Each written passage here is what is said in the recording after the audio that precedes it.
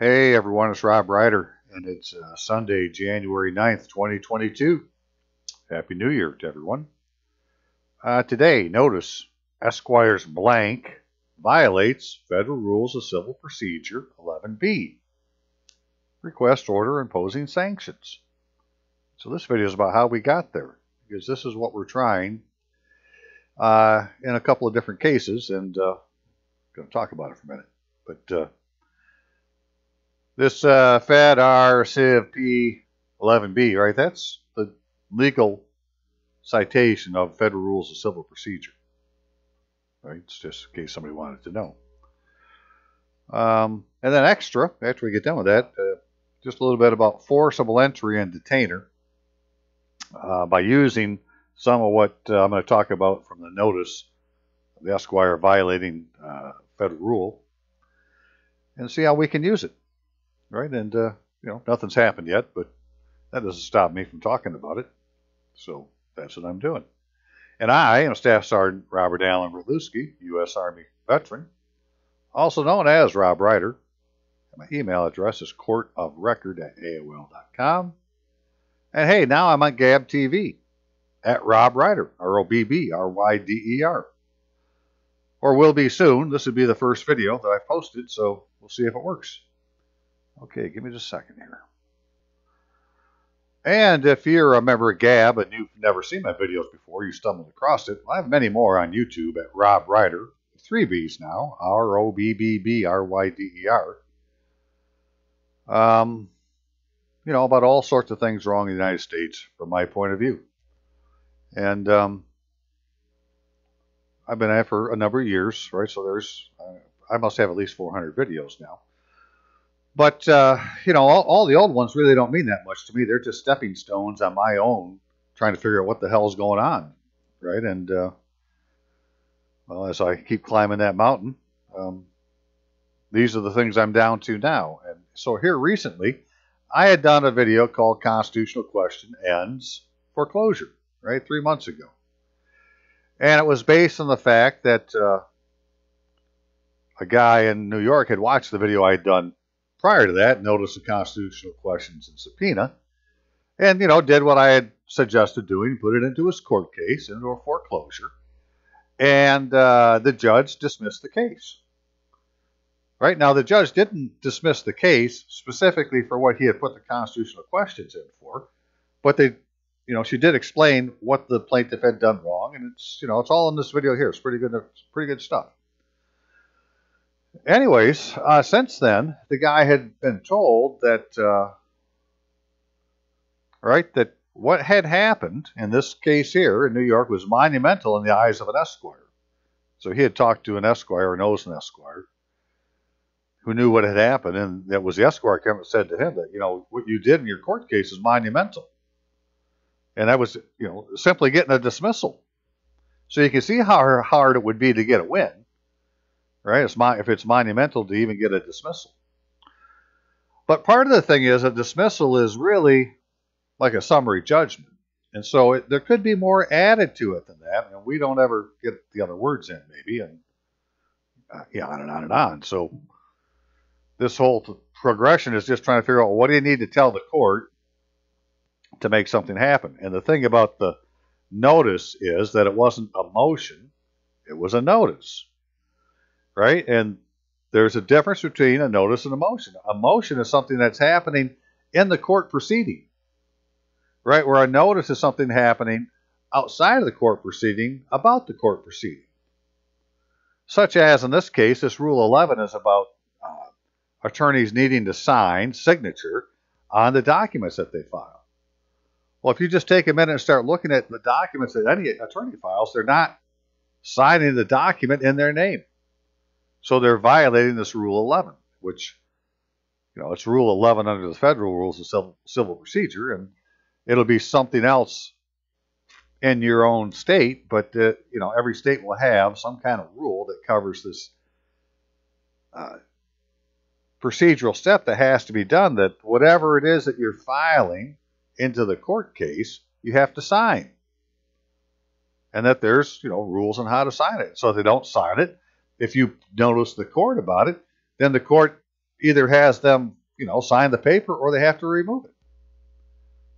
Well, if you understand that for the very first piece of paper they put in, that it's been wrong because it wasn't properly signed, then there really isn't a court case because nothing has been signed.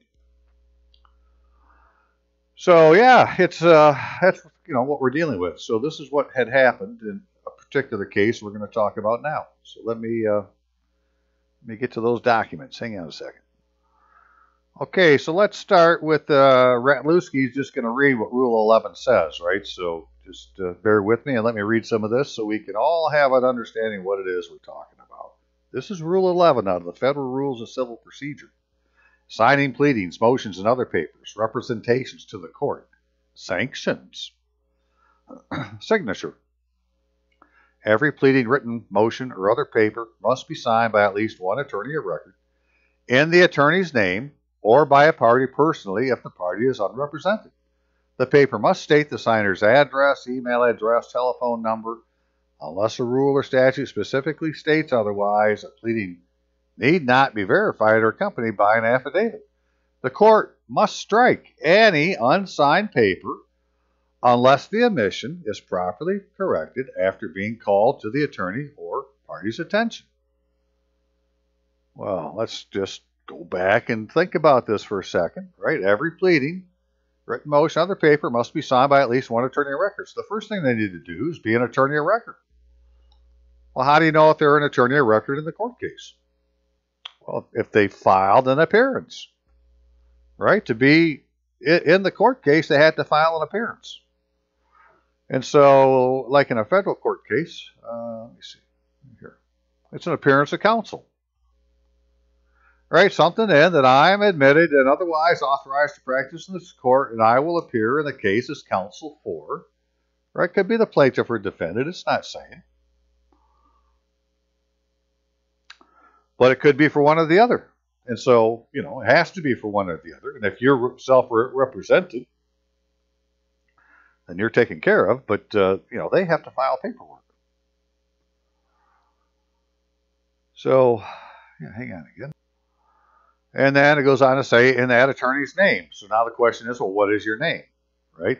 Now there's a thing called the full legal name that's called out in the Real ID Act. And it says in the Real ID Act that your full legal name is the style of name you need to use in, legal matters with the United States. Okay, well, if you're going to court, then you would think that would be covered. At least I insist that it be covered, right? Because I insist that whoever the person bringing the charge is, right, has the authority to do so. Well, it starts with them signing their damn piece of paper. And so on any court case, if you go look, you're going to see that this has not happened. And normally what you'll see on the signature page, excuse me, we'll be looking at some in just a second, is there'll be a name of one attorney and then a signature by another attorney, like a byline. Well, that attorney didn't sign for himself. He signed for somebody else. And he didn't do it in his full legal name. And, check, check, check. All these things I say are wrong. I'm going to say they violated Rule 11 and file a notice in the court to have it checked out. Right? Because, B, by presenting to the court a pleading, written motion, or other paper, whether by signing, filing, submitting, or later advocating it, an attorney or unrepresented party certifies that to the best of its person's knowledge, information, and belief formed after inquiry reasonable under the circumstances, right, that it's not presented as an improper purpose, and that the claims, defenses, and other legal contentions are warranted by existing law or by non-frivolous argument, right, by factual connotations or contentions, having evidentiary support, right, so evidence to back up the facts that are said. Or if there is no evidence, well, at least there's a chance there could be evidence. Denials of factual contentions are warranted on evidence or specifically so identified as reasonably based on belief or lack of information. Right? So, well, they didn't sign it, so they can't have... because they didn't sign it, they can't say whether they agreed with any of these things or not. From the beginning, it wasn't signed.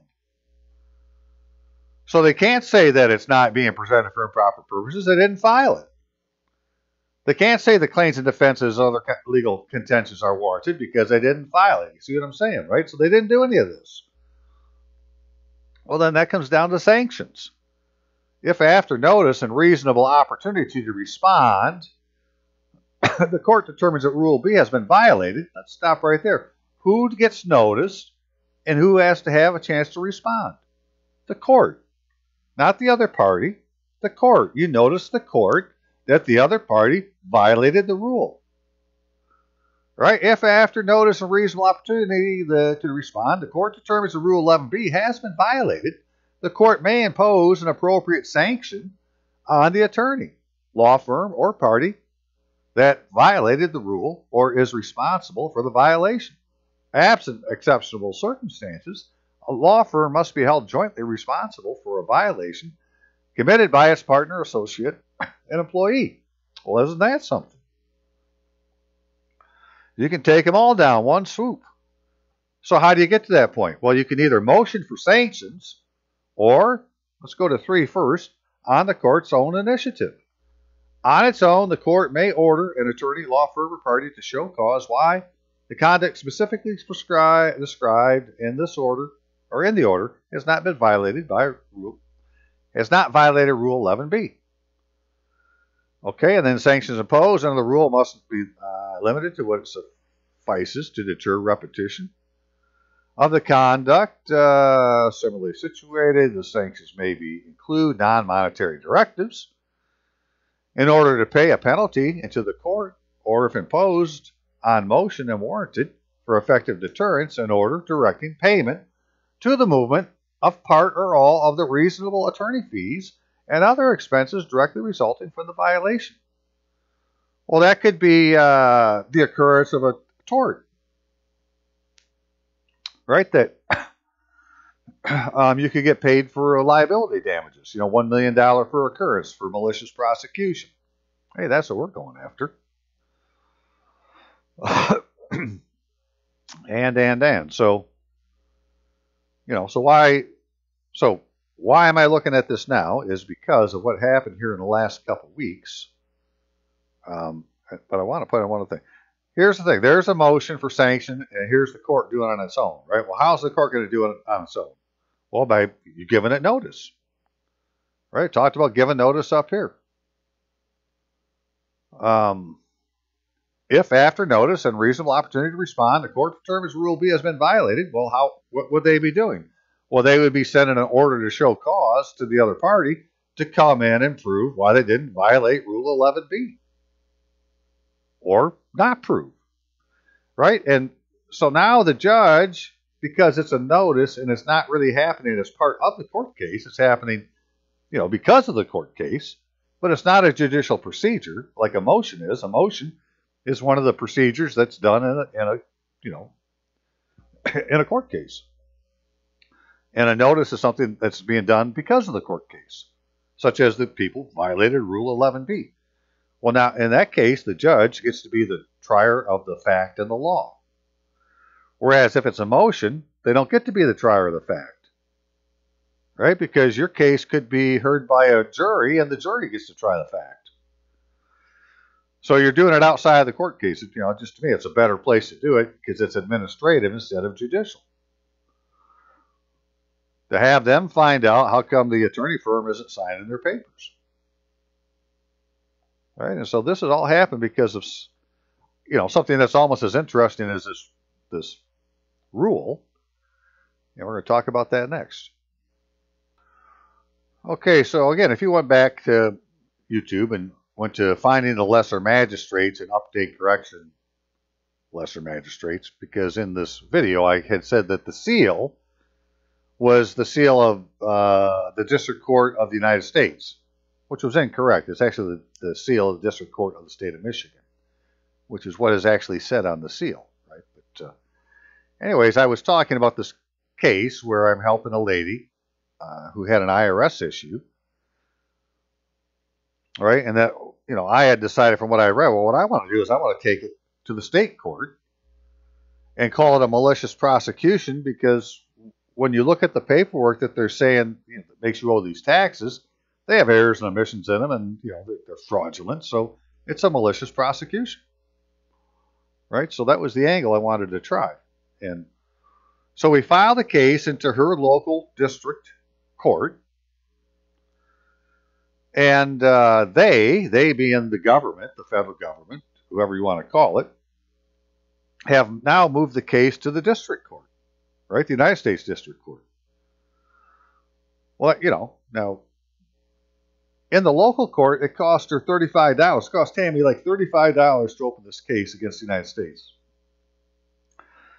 And now it's been moved to the court where if she had tried to open it there, it would have been a $500 case. Right? So she got it, you know, for $35. So it's, you know, more like, you know, petitioning the government for redress of grievances than paying for a court case. So let's look at what happened. Hang on. Okay, so this is what we had filed. I don't really need that page. Here's the summons, right? For Tammy's the plaintiff and the United States is clearly the defendant. Care of these addresses, which I talked about where they came from and how I had them in the video, right? So those addresses. There's no other pending resolved. You know, check the boxes that apply. In the name of the people of the state of Michigan, right? Now that term has to be on a summons, and so actually if you look, you can find the rules in your state that say what needs to be on the summons. And as you read this thing here, it says that this document must be sealed by the seal of the court. But there's no court seal on it. Right? There's no court seal. Whereas we get down here to the complaint, which is the same, we did it as an affidavit. Right? It has a court seal. And that court seal says this, the District Court of the State of Michigan. So it doesn't say 84th District Court, which we'll see is what they're claiming, you know, the court that this was entered into. No, this is the District Court of the State of Michigan. The Michigan legislature only created one court, one district court, and then they split the state up into 90-some judicial districts. And I'm sure most states have the same type of thing. You have something where the state has been split up into judicial districts. You're in one of them, and that judicial district is part of the one, you know, Supreme Court or whatever the term is we need to use for the state court. But instead of going to that court when we go, right, they're taking us to this thing they call like the 84th District Court, which isn't a court that was created by the state legislature. Right? It wasn't created by Michigan. It was created by state of Michigan, the corporation. It's a corporate court. But it's not the de jure state of Michigan, where state is merely, you know, pointed out that it's an organized member of the union. Right? Instead of the name being state of Michigan, it's, you know, which is the other one they use, where they actually have a name of something called state of Michigan. Well, that's not the government. They want you to believe it is, but it's really not the government. So, hang on. Okay, and so you don't have to go watch the other video if you haven't watched it yet, right? So the gist of this is the complaint was that, you know, first establishing who Tammy is, right? But then get down to this, where with the IRS, they publish this manual. It's called the Document 6209. If you were to Google Document 6209, you could find this exact manual I'm talking about. It's put out yearly, right? It's actually on the IRS website. It's probably the best place to find it, right? irs.gov. And, you know, it's got these different sections in, and in Section 2, it has the different kinds of tax returns and forms. And then there it clearly identifies that a W-2 wage and tax statement is a tax class 5 document. And that a 1040 U.S. individual tax return, you know, the form that you do, is used for reporting tax class 2 or 6 information. In other words, you know, it has nothing to do with tax class 5, which is what the W-2 is. Well, so are 1099s, right? So anything that has tax class 5, there's no reason for it to go on a 1040 form, because a 1040 form is for tax class 2 and tax class 6. right? But if you don't, do it that way, they're going to come after you for some reason, right? They're going to have because they don't care. They're not doing it right anyways, right? Until you figure out what to do about it, they're going to continue with their scheme. Well, this is, my attempt to try to, crack that nut and say, well, look, the W-2s for tax class 5, the 1040 forms for tax class 2, so I don't owe you any income tax. Or Tammy doesn't. Right? And then in section 4, it says the document locator number identifies tax class 2 as individual income tax. Well, that's what we're supposed to be paying, right? And at tax class 5 is information return processing, estate and gift tax, which is not income tax, right? Because they have one for income tax. Individual income tax is tax class 2. Right? It's a fact that the compensation identified on W-2 is not taxed as individual income tax, and the plaintiff has no source of tax class 2 income to report on a 1040 form. Right? Because she just has one job, gets a W-2. Well, then don't put it on a 1040 form.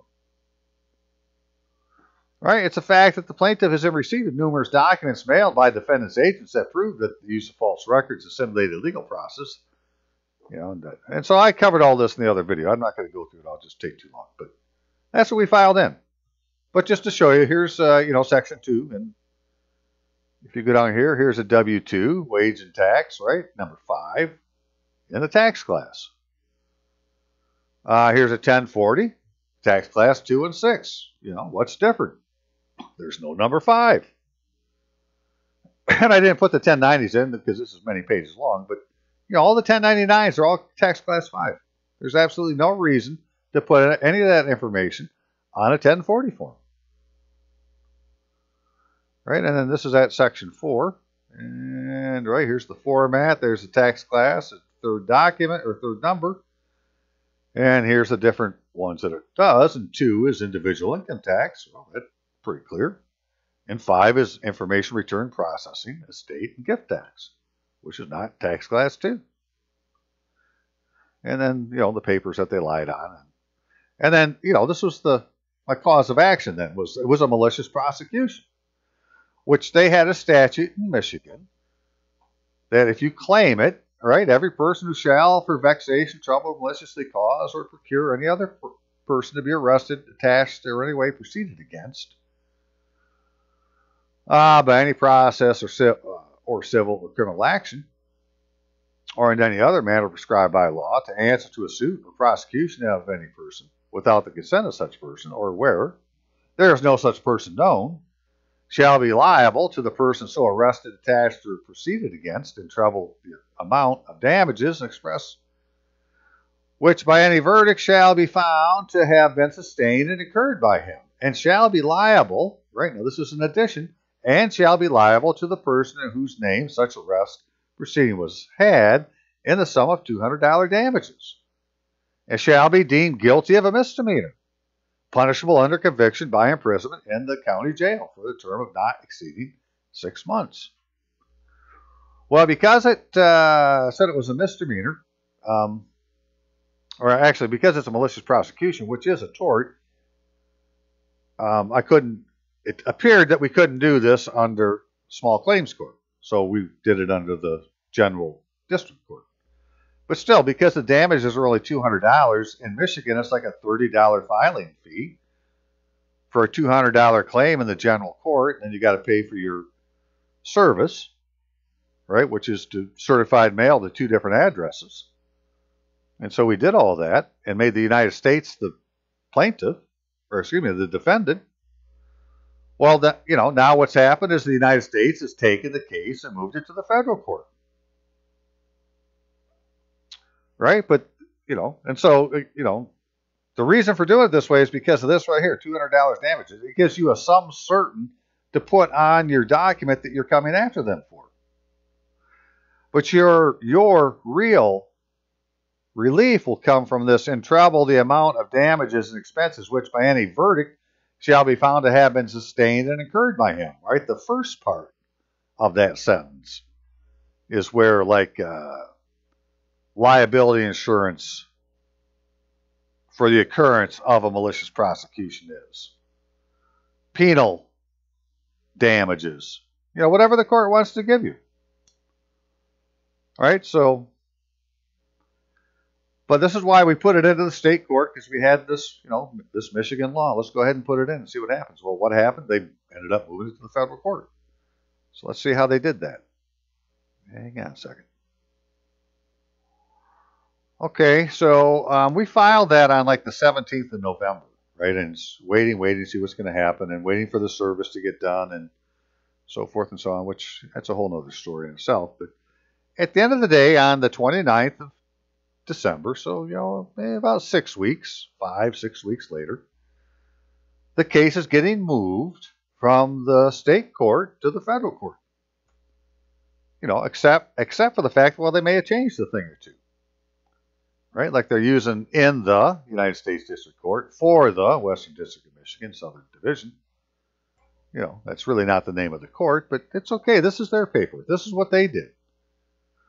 And in these federal cases, in case you've not seen this before, if you're doing one, right, you got this page ID number. What it says in the local rules is if you're going to, you know, talk about a particular page of our, you know, something in the court case, they want you to do it by page ID number. Right, so that's where that is, and it's just a one-page thing, right? This is this is what they did first, and this was, like I said, you know, a week ago or so. Pursuant to Title 28, United States Code 1441, 1442. We'll come back and look at these in a minute. There isn't that many, and you know they're all tied together. But that's what they said. Because of those, the defendant, United States of America, you know, again, it's supposed to be United States, but that's what they're saying, hereby removes this action from the state of Michigan's 84th District Court in Lake City to the United States District Court for the Western District of Michigan. You know, now I don't agree with everything they said, but this is what they said they did. All right, this case comes within 1442A1 because it's a civil action that has commenced in the state court as against the United States or an agency thereof. The court has subject matter jurisdiction under 28 U.S.C. 1341. And or 1441F, although the United States is not conceding there is statutory waiver of sovereign immunity for the action. In accordance with 28 U.S.C. 1446A, copies of all proceedings, pleadings, and other orders served on the United States in this action as of the date of the notice of removal are attached. The notice of removal is timely under 28 U.S.C. 1446B, and pursuant to 28 U.S.C. 1446D, the United States will provide the state of Michigan's 84th District Court and all other parties with proper written notice the filing of this notice of removal. All right, then it got to the signature page. Well, I'm saying by Rule 11, this is wrong. I don't really care what they say anymore. Well, you know, get back to what they said. But this is wrong. Right, this is like Edward is signing for David, like a byline. Although it doesn't say by here, but I have seen when they do put by in front of it. They don't hide it sometimes. Right, but David didn't sign it. His name's on it. But, hey, these really aren't their name because you don't have a middle initial in your name. Your full legal name is your first name, middle names, last name, no initials, no nicknames. Right, the name that's on your birth record. And that isn't either of these. So, you know, if there was nothing else to go on, you could use that. Okay, but let's go back and look at what they said they were doing. Right, so 1441, 1442. That's 31. 1441, removal of civil actions. Okay, so except as otherwise expressly provided by Act of Congress, any civil action brought in state court for which the district courts of the United States have original jurisdiction may be removed by the defendant or defendants to the District Court of the United States, for which district the division embracing the place where such action is pending. Well, apparently that's what they did. Okay. And that talks about 1442, A1, so we'll take a look at that too.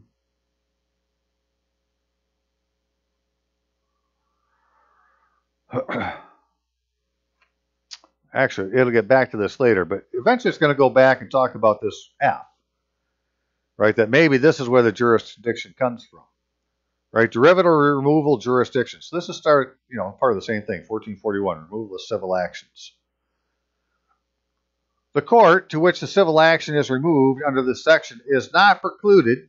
So in other words, it is not stopped from hearing and determining any claim in such civil action because the state court from which the civil action is removed did not have jurisdiction over that claim. Right, so even though they're saying it came out of the 84th District Court, which doesn't exist, the fact that they brought that claim to this court can have jurisdiction over the matter, even though the court that they said it was in never really had jurisdiction in the first place. I mean, in other words, they're handing you the proper jurisdiction that can make a decision. Now, again, this had nothing to do with Tammy or what I put in. This is what they did. They, being the people that put in this notice, are the ones that did this, right? They put it in there. They moved it. Okay, this case comes within 1442A1. Okay, well, does it? Let's find out. What would that mean? 1442A, a civil or criminal action or prosecution that is commenced in a state court and that is against or directed to any of the following may be removed by them to the District Court of the United States for the district and division embracing the place where it is pending. Right? So who? The United States. Or any agency thereof, or any officer. Well, that's what they did say. The United States or an agency. I'm going to say it's just the United States. I didn't do it to an agency. I did it to the United States. But the important thing is they're saying that you can make the United States a party to a criminal action, to a prosecution. Right? So you can make them the defendant, the United States a defendant, in a misdemeanor case, which is basically what we're doing. Right? Because if they're found guilty of malicious prosecution, well, it's a misdemeanor. Okay. Then what happened? All right. So then, subject 1341. So the court, it has subject matter jurisdiction under these either 1341 or 1441F, which is the one I talked about, even though the state court doesn't. This court can have it. Or they said 1341 is the other place to get it from. What does that say? Taxes by states. The district court shall not enjoin, suspend, or restrain the assessment, levy, collection of any tax under state law. Okay, well, that isn't what it is, because this is a federal. We're talking the IRS, not the Treasury of the state of Michigan. So, it's all lining up where, they're telling you how they, that by moving this here, they've given the court jurisdiction under 1441. So even if the case was bogus before, because it wasn't really filed in a proper court, now it is. In accordance with 1446A, copies of all proceedings, pleadings, orders served. Yeah. Okay, well, a problem with that is, let's just go down and take a real quick look, is they slid this civil cover sheet in here, which isn't something that we gave them. I mean, this is where it starts with what we had filed into the court case. We didn't put this in there, but they put it in under this rule like it came from us as part of what they had been served. 1446A. So, procedure for removal of civil action. So, generally, a defendant or defendants desiring to remove any civil action from a state court shall file in the District Court of the United States for the district and division within which such action is pending a notice of removal signed pursuant to Rule 11. That's when I decided to go look and see what Rule 11 had to say of the Federal Rules of Civil Procedure and containing a short and plain statement on the grounds for removal together with copy of process pleadings and other orders served upon such defendant or defendants in such action. Well, what they didn't get served is this civil cover sheet, which has errors in it, which is why I don't want to claim it. But this is where it said, they had to do it per Rule 11. And, well, we've already seen what Rule 11 says, and they violated it. Right? Because they didn't sign it. Because, as we'll see, we'll look at the other documents in this case, they haven't filed a notice of counsel. Did I show that yet, what that looks like? Appearance of counsel? Something like this, right, to show that they're appearing for counsel. If that isn't in the record, well, then they're not the attorney of record. Right? You put the court on notice. Say, hey, no counsel's appeared yet. There's nothing in the record. Hang on a second. Okay, and then the rest of this is just all has to do with 1446 and these different sections that they're doing it for, which 1446, where I looked at A. I said B, generally the notice of removal of civil action or proceeding shall be filed within 30 days after receipt by the defendant. Got to go check the dates, but okay. And then it said D, which is notice to adverse parties promptly after filing of such notice of removal of a civil action, the defendant or defendants shall give written notice thereof to the adverse parties and shall file a copy. Yeah, okay, well, they did send something, so, like they seem to be acting like they've actually moved it properly, except they're not signing their paperwork. In accordance with, and again, this is 1446, signed pursuant to Rule 11. It's pretty clear. Okay, so let's look at some of the other things they put in, right? This is the first thing they put in, was this notice of removal. Well, we got to go look closer. And then they put in the civil cover sheet where they've changed to the defendant, the United States of America. They do have the U.S. government as the defendant, which is good, but they changed the nature of the tort, or the suit, which should have been tort, right, to it being a federal tax suit, and removed from state court. That's okay. And then they're saying the cause of action is 28 U.S.C. 1442, when it isn't. It's, MCL, Michigan Compiled Law, 600-2906 or something like that.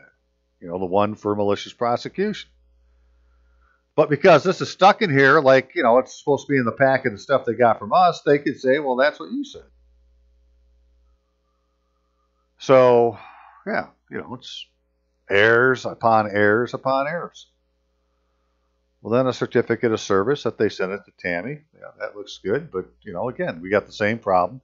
Every page looks just like this. Got David H. Hubert and Edward J. Murphy. All right, same. Right? Except this one. This one is only clerk of the court. Right? So that isn't somebody's signature either. We don't know who this is. All right, they didn't sign this paper. If this is supposed to be in the court case, it hasn't been signed properly either, just like anybody else under Rule 11.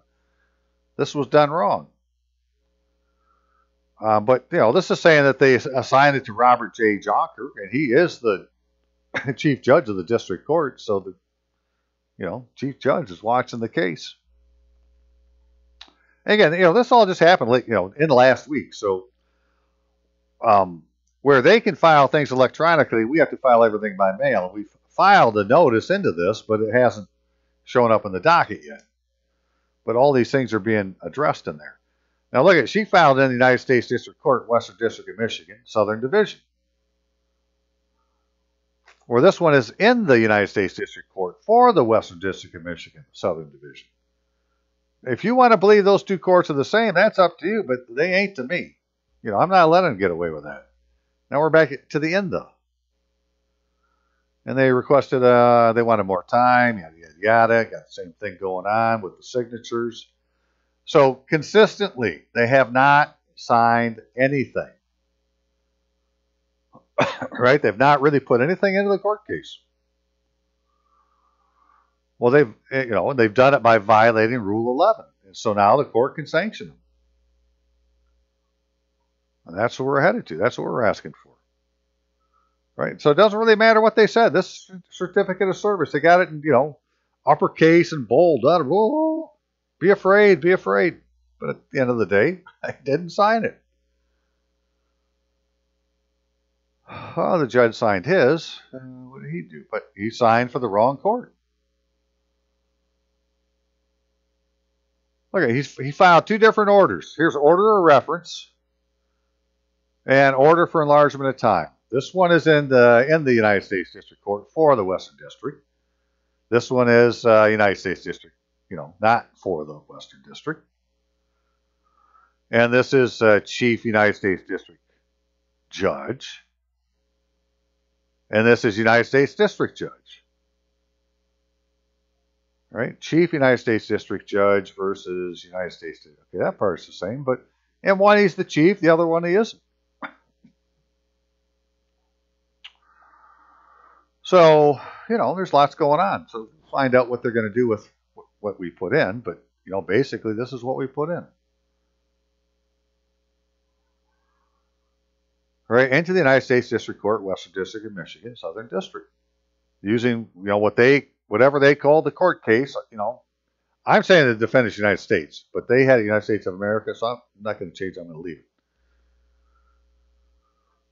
Where we said the Federal Rules of Civil Procedure says this, right, that every pleading, written motion, or other paper must be signed by at least one attorney of record in an attorney's name. So, number one, there is no attorney of record, as neither individual named on page ID 2 of this proceeding has filed an appearance of counsel. The style of the name used by these individuals is not their full legal name and is insufficient as identification for conducting official business of the United States. Edward J. Murphy and David A. Hubert are in contempt of this court for impersonating as officers of the United States in violation of 18 U.S.C. 912 unless they can prove by record or certificate that they executed the oath in an act to regulate the time and manner of administering certain oaths. That'd be your 1 Stat 23, very first statute of the statutes at large, which are the laws of the United States. Right? That's the act that contains the oath that satisfies the 6th article. It says so in the act. And nobody is executing this oath. So if Edward J. Murphy and David A. Hubert want to represent the United States, they have to have executed this oath. If they didn't, well, then they're impersonating officers of the United States, which is what 18 U.S.C. 912 is. Impersonation of officers of the United States. As required by all judicial executive officers of the United States and several states to satisfy the 6th Constitution of the United States. That's what it says. Secondly, the identity of the defendant was converted from the United States to the United States of America. On page ID 1, 3, and others, the United States of America is not the United States and has no legal standing to act as the United States. It is a conspiracy against the United States to conceal its existence with the foreign jurisdiction, United States of America, which is King George's jurisdiction. His successors, right? The crown. That's where the esquires come from. Esquires are crown agents. Esquire is not a title of nobility. They're not nobles, right? They're not a knight. They carry the knight's shield. Well, guess who cleans the stable? They'd be the misters, right? So an esquire always wants you to be a mister, which is why I'm always Staff Sergeant Robert Allen Berluski, because you ain't calling me a mister. All right, so if you got a title other than mister, you should use it, or at least say don't call me mister. Thirdly, the notice of removal. Page ID 1 falsely claims the civil action was removed from the state of Michigan's 84th District Court in Lake City, disregarding the fact that the original action was filed in the District Court of the state of Michigan, as evidenced by the court seal, right? By this little seal here that's on the affidavit that made up the complaint that got filed into the court case. There's nothing on there that says 84th District Court. It says the District Court of the state of Michigan. They don't have an answer for that. That's when they go silent. Right, so it did not come from the state of Michigan's 84th District Court. That court does not have a seal. Oh, yeah, in fact, I said that. The 84th District Court is not a state court created by the Michigan legislature, and it has no court seal to prove its existence in the United States as a competent tribunal. Finally, civil cover sheet, that'd be that page ID 3, was not filed by the plaintiff. This document falsely claims the nature of the suit as a federal tax suit instead of a tort for miscellaneous prosecution. The cause of action is not 28 U.S.C. 1442. The cause of action is Michigan Compiled Law MCL 600-2907, malicious prosecution or action, civil liability penalty, if we need to be precise. Page ID 13. Further, the plaintiff's county of residence is Missaukee County, Michigan, a political subdivision of the United States, and not the unorganized territory county of Missaukee, as appears on the civil cover sheet. Plaintiff is a citizen of the United States residing in an organized state of the United States and is at all times protected by the Constitution of the United States, the supremacy of the laws of the United States, and all courts in the United States, such as this tribunal. Right? Take judicial notice. The Constitution is supreme. And you read the 6th article, and it says all the laws that passed, the treaties, the this, the that, those are all the supreme law of the land. So what's the conclusion? Well, the agents of the United States of America, that'd be esquires, are impersonated as judicial officers of the United States and simulating a legal process under color of law as part of a scheme intended to deprive the plaintiff of life, liberty, and property, rights, titles, and interest without due process of law in offense of Amendment V, that'd be Amendment 5, Fifth Amendment to the Constitution of the United States, and in violation of Federal Rules of Civil Procedure 11B. Plaintiff requests that on the court's initiative, it sanctions the attorneys and law firm and provide relief. Because the court doesn't need me to file a motion. It just needs to know what happened. It can do it. And we're hoping that's what happens. Okay, so, I mean, Tammy got USPS tracking to show that it has been delivered to the court, got delivered on Friday, and I've looked on Pacer, hasn't posted yet, but, you know, I'm expected to post on Monday, and then it's game on. We'll see what Chief Judge Jonker has to say about the situation. So, okay, so really that's it for this, right? This all happened because of them, whoever them are, which if you notice, these guys aren't claiming, that's another thing. These guys aren't claiming to be, he's the Assistant Attorney General. That's good enough.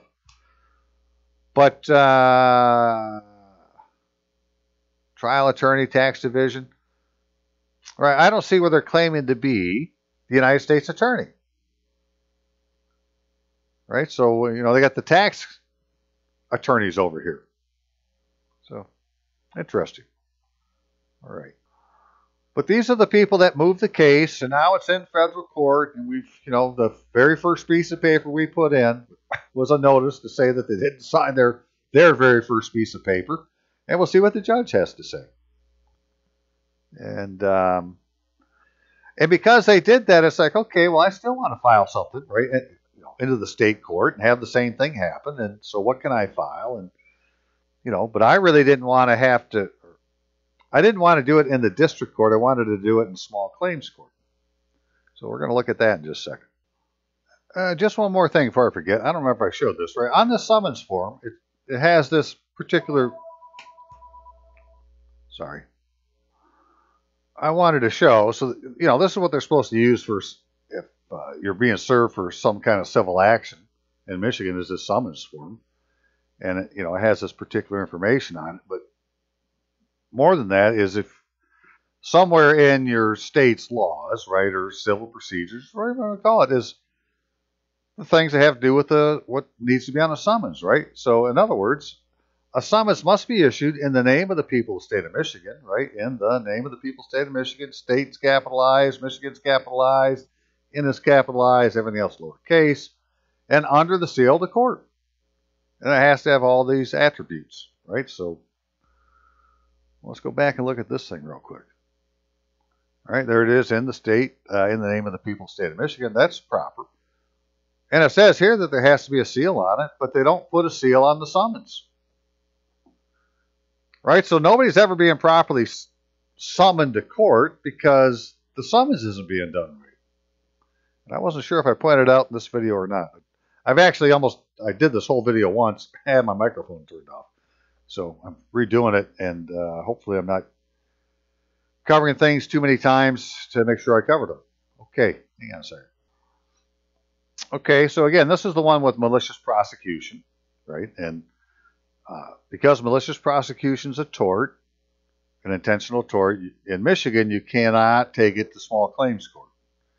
So I said, I really can't use this one, but I wanted to use small claims. I was going to keep looking. So I started looking for something that had, a damage number like this one does in it to say, okay, well, as long as it's not a tort, it has some certain damage, then I can use that in the case. And what I found was damages for forcible entry and detainer, right? And really, it's just this first section.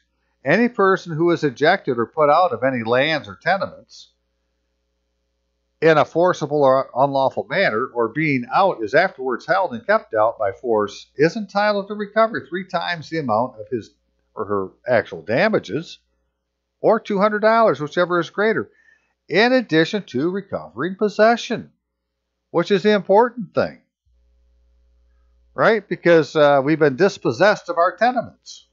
And so we should probably go look at a definition now to see what that means, but there's the wrong one. All right, what's a tenement? In law, any species of permanent property that may be held as land, houses, rents, commons, an office, an advowson, a franchise, a right of common, a peerage. These are called free or frank tenements. Well, you have an electoral franchise, right? And you're supposed to hold the office of elector. And there's things that have been given to me because I was a veteran, or that I am a veteran, I served my country, that I'm not getting. And they took my name from me. They stole my identity, right? It should be Robert Allen Retluski, but they got me as Robert A. On and on and on. It's like, yeah, those are tenements.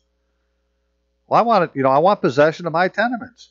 I have a Social Security account. It has my name on it, Robert Allen Retluski, but they're acting like it's really not mine, like it's, theirs.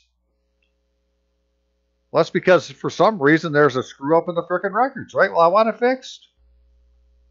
Well, I say all this stuff was done on purpose. So this is what I did. Hang on a second. Well, let's just first read this definition of what a forcible entry and detainer is, right? It's a summary proceeding to recover possession of land and tenements that is instituted by one who has been wrongfully ousted or deprived of possession. Forcible entry detainer, one aspect of which is known as unlawful detainer, alludes to 2 separate misdeeds and 2 divergent remedies of statutory origin. A forcible intrusion into another person's peaceable possession constitutes one type of infraction. Even if it is unlawful, peaceable possession cannot be terminated by violence. In many jurisdictions, even the rightful owner is held liable for damages, which, as provided by statutes, are often multiple in nature. If he or she employs excessive force in ousting one in a peaceful possession. In such instances, the offense involved is the force itself and not the actual dispossession. The second form of misdeed entails an initiation of legal proceedings by the rightful owner against the squatter without title or a tenant who declines to depart. Force in such instance may be inconsequential, figurative, or non-existent. Damages are avoidable, but the restoration of the lawful owner to possession of the property by eviction of the defendant is also within the purview of the remedy. This remedy, which awards both damages and possession, resembles ejectment, which also entails the recoupment of possession of property by the person entitled to it. But significant differences exist. On and on and on, right? So da-da-da-da. It's not ejectment, it's like ejectment. So, hey, forcible entry and detainer. It's not quite, one more. In addition to historical dissimilarities, the summary nature of a forcible entry and detainer action is unlike the nature of ejectment action. The trial and eviction can be accomplished within a few days after service of process. Statutes frequently provide, however, that the decision in forcible entry or unlawful detainer is not binding as to title. If the title is seriously disputed, a second, more comprehensive suit in ejection or trespass is warranted. Right? And so trespass is another one of those intentional torts.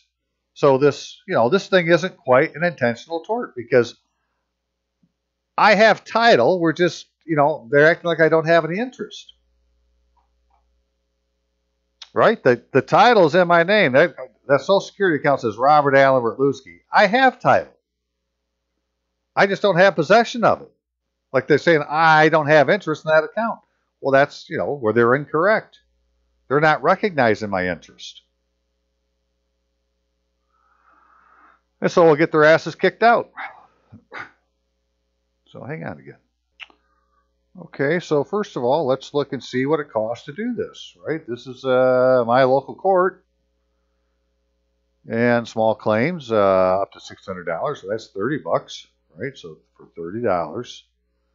And then we got service fees by court, small claims only, right? So the court will serve your papers on the defendant for $10.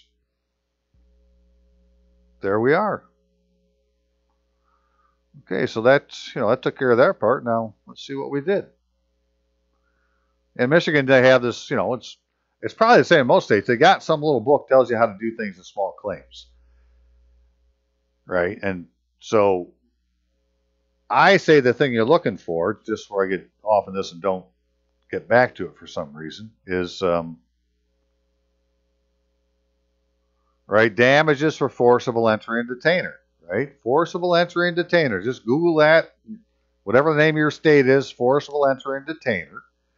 And you would be, if you were doing what I was doing, that's what you would be doing. And here's the thing I'm doing mine on. So whether it's the district court, small claims court, whatever, wherever it says to do it, right, you're just going to make the United States the United States would be the defendant. I'm not telling anybody to do this. Let's just start there. I'm just doing it and I'm just talking, right? But if you were going to do it, that's what you would do, is make the United States the defendant and say that it's their fault.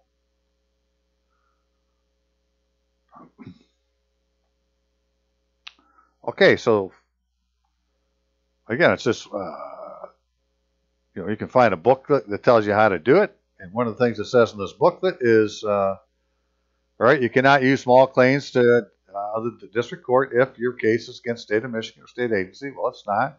It's not against the local government. No. You're an assignee, third party. No. And you file more than 5 claims this week. No. I haven't done any of those. So I guess the United States is okay to have as a defendant.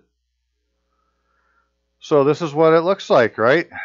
Now, normally in the past, I would have tried to fill these things out at the top, right? It's like the 63rd Judicial District and put a court address. But, I've learned that they want you to do that so that you put yourself in your own box. I'm not doing it. I'm going to start at number 1 and we'll just go from there, right? But so I'm the plaintiff, and there's the United States as the defendant, care of the civil process clerk, United States Attorney's Office, at the address of the local United States Attorney's Office.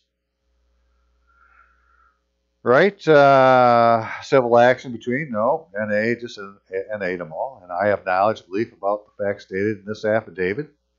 Yeah, I'm the plaintiff. The plaintiff's an individual and a sole proprietor. And I said that I'm a union member, specifically because, I'm saying that the defendant, which is the United States, is an individual union.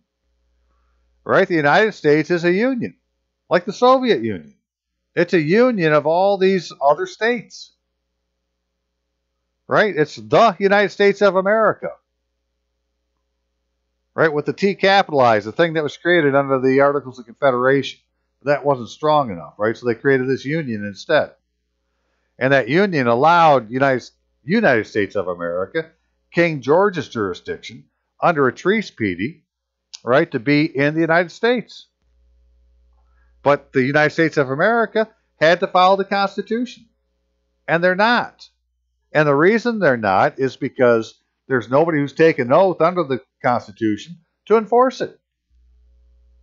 Right? Nobody's taken the oath to satisfy the 6th article of the Constitution, so there's no constitutionally qualified officers of the United States.